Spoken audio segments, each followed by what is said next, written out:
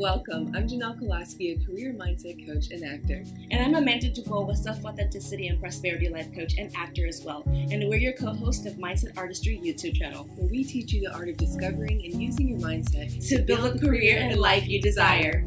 Talking about how focusing on your healing is better than trying to focus on someone else. Yes. And hello. Hi, Renee. Oops.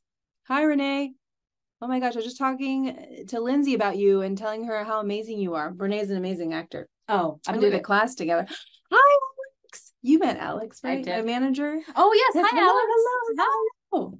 Yes. So some weird things can happen. Amanda's better at this, but we're going to talk about really the importance of focusing on your own healing. And maybe you all know this, but maybe you're a little bit of a control freak, or you're just trying to get that relationship to work or that career to take off or do whatever. And you keep trying to move all these pieces outside of yourself that you don't have control over, like other humans. And then that's where you can run into trouble, because instead of expending energy where you should on yourself, you're putting it out there. So before we really kick it off and give you some tools, Amanda, I would love if you could give us an example of where focusing on your own healing finally, it was something that you had resisted, helped you with something in your career or relationship. Like it was kind of like magic, like something finally worked out when you let go and just focused on you. Gosh, a lot. The healing journey has been real. It has been really real. A lot of it has to do with self-love and in wondering why I've been attracting people who just want to use me, and not in like a physical way, but more of an energetic way, and using me in a way that depletes me and the energy that I put into my career, my self-care, and my intellectual understanding, and all the things that I actually care about and value within my life. And because I want to see people happy, I want to see people thrive, I'm more than happy to help them.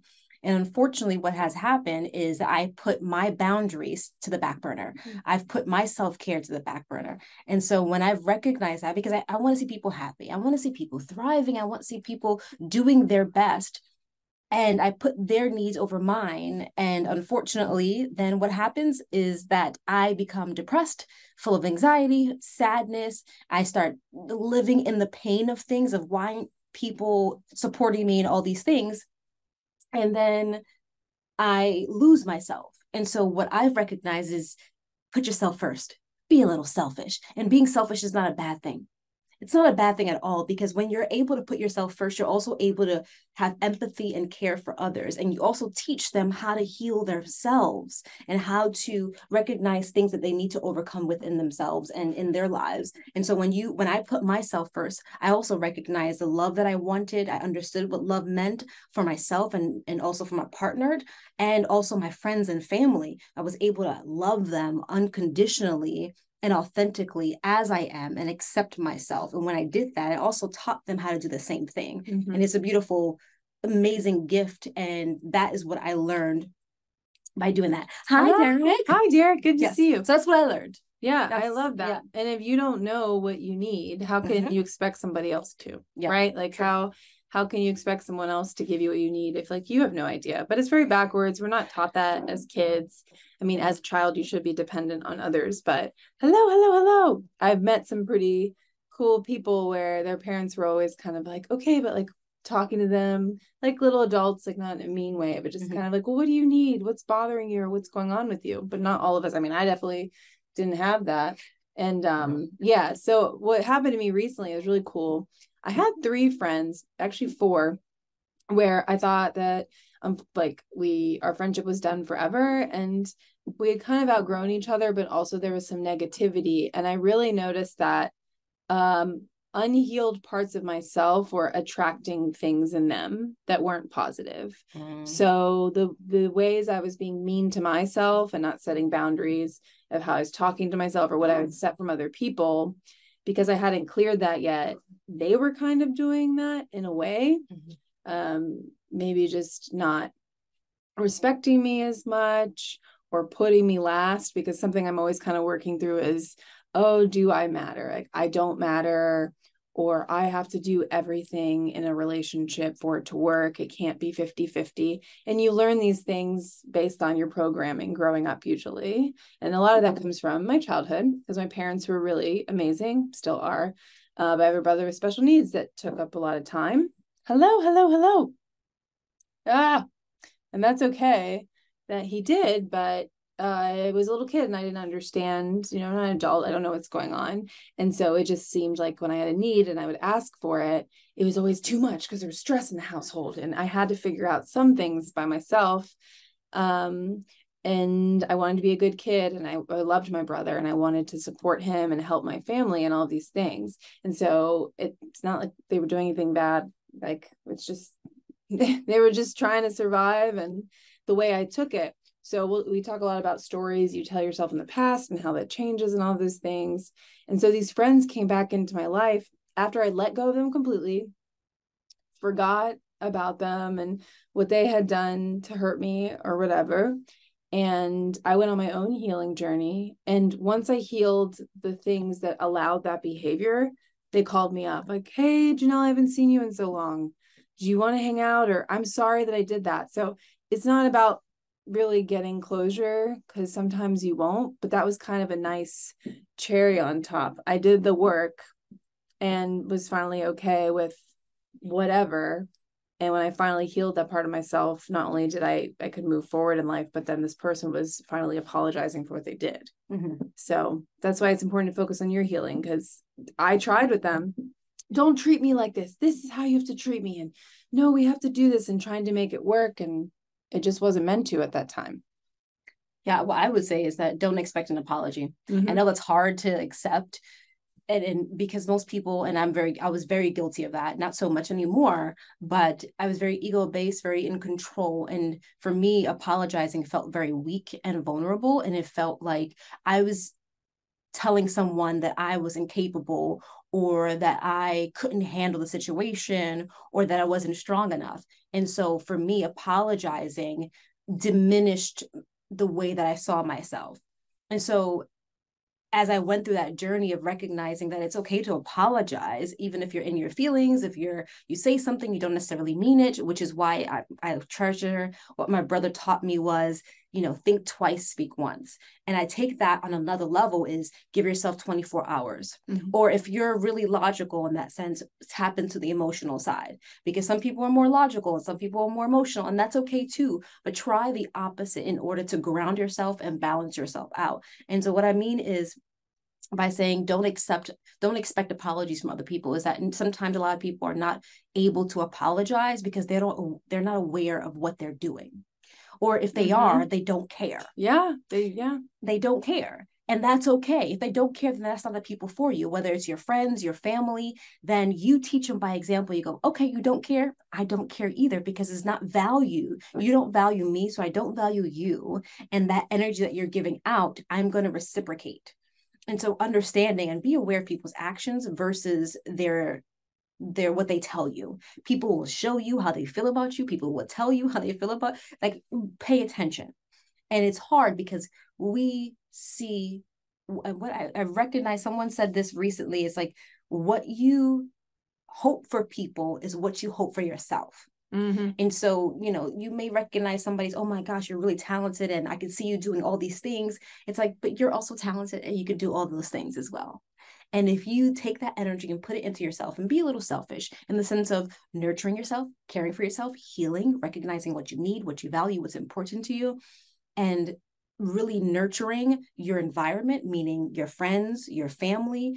Just because they're your family does not mean you have to constantly say yes, yes, yes. Mm-hmm. You can say no and set healthy boundaries between them and let them know. Because what I've recognized is, and I didn't know I did this until years later, is I helped my mom and my dad heal through my own recognition and my own journey, because I was able to articulate my feelings, my thoughts, my emotions, and the idea and journey of learning. Because they didn't have access to things that I didn't. And I helped them regulate their emotions and talk it out, because I was afraid of talking it out. Full circle is it was afraid to shed my emotions and vulnerability because it felt weak. Because it was life. and get over it. Get over it. I had that a lot. Yeah. I mean, it's just the way people, I mean, I think that's the thing, like these people that apologized to me, they were very apologetic because they're like, I'm sorry, like that was so terrible. And I was like, yeah, I mean, they were really going through a lot, or they had been hurt a lot. And this is my true opinion. I don't think there are technically bad people out there. I think people are born into this life and a bunch of stuff happens to them, and they're just that's like, if they don't get out of that hole, they're just recreating that pain for other people because they're so full of pain and they're not healing it. Because I mean, I've had a pretty great life and still some things had some great impact on me. And I definitely hurt people. I didn't know, like you were saying, I was unaware that I had to heal certain things. And so if someone is hurting you, and I don't forget that saying, but whatever, it's like if they're meant to be in your life, essentially they will eventually. And it was kind of cool because I always have this desire to control things. I'm like, oh, but I really put time into this relationship or this career and I really want it to work out. But there's reasons that it doesn't at the time, that it doesn't, and maybe never will. And just really, I encourage everybody, as we're going to wrap up here, you know, just try to keep focusing on yourself. You've had the conversations with the person, you've asked them to not do this or that, and they don't want to, like they have to want to. And you talk about that all the time. Like the person has to want to change. And so I just happen to let go of these people because even though I think about them from time to time, luckily, I don't know, we don't live close to each other or whatever. And so it kind of like forced me to let go.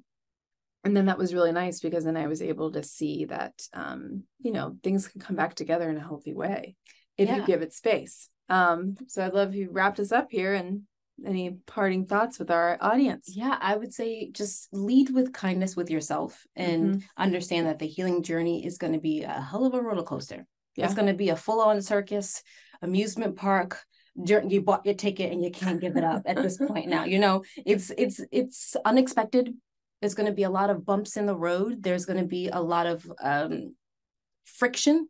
And I appreciate you both sharing your insights. I saw the title of your live feed and I thought I would check it out. Going through dark family times and yet very positive things on the professional side. Yeah, that's how it goes sometimes. We have both extremes and we have to learn how to balance, and also understanding that if you experience both extremes, you understand the opposite. So if you experience the darkness, you also, when you're in that, maybe not so much because we're so stuck in the darkness of it, but when you recognize and get yourself out of that darkness, or at least see a sliver of light, you know that there's a light on the other side. There is this extreme happiness and abundance and healing and growth and love and success. And you have to recognize that. And it just came to me recently because I was reviewing the year, is that all these things, these were sessions of your life. These were experiences of your life. These were things to prepare you for the abundance that you want and desire. And you cannot have that without the experience. Because imagine if you didn't know what it feels like to have the lack of, then you wouldn't know what it feels like to have the abundance of it. Yeah. And so this darkness and light, and also there's a balance. You need the darkness with the light. All the shadows of ourselves, all the darkness that we kind of feel shame of and guilt of, if you don't accept that, then you can't love yourself unconditionally. You can't accept yourself wholehearted. So you have to recognize that these things exist, and don't just deter them. Don't diminish them. Don't just turn away from them and go, I don't even want to acknowledge them. Acknowledge them, because the minute you do, you also dismantle them and you give them less power over you, because you can bring them along the journey and understand that, like, oh, maybe that's a gift within me that I'm meant to share. Granted, all our hiccups and bad crap that's happened to us has brought us to this particular moment right now in front of you, sharing our story, because we went through it. We experienced it. And we came through the other side. There's always an other side of the darkness. And you sometimes have to be the light in the dark. You have to be that little lantern walking around and going, okay, I think I see it, and keep going. Keep going. Don't give up, and understand this is only temporary. Even the good is temporary. But if you recognize the good, you will always find the good in your life. And I'll leave it with that, and just, focus on the healing of it. Because when you do, like I said earlier, you're going to teach people how to heal themselves as well through example. And sometimes I know it sucks, because I recognize that in myself, is that You can't bring like a cow to water and you can't force them to drink. You have to be the healing in order to teach them how to do it. And sometimes it sucks that you have to be the teacher. We have to be the tutor. Yeah. Sucks. You gotta show people how to treat you. You can't tell them. You gotta show people. It's like, and not like this is how you do it. You just live your life and they'll catch up or they won't. And yeah, we gotta go, but we love you. Yes. Thank you for joining us. Yeah. And check out our podcast, Mindset Artistry podcast on Spotify, as well as the Mindset Artistry YouTube, all types of topics on there, fun interviews with all types of people. And we have workshops and other things. So, we're here for you or your community. If there's anything you really need help with, please let us know. And we'd love to talk about it. What are your thoughts about this episode? Drop it in the comments and let us know what you want to dive into next. Subscribe, like, share, and click the link below to book a free consultation. And we'll see you next time.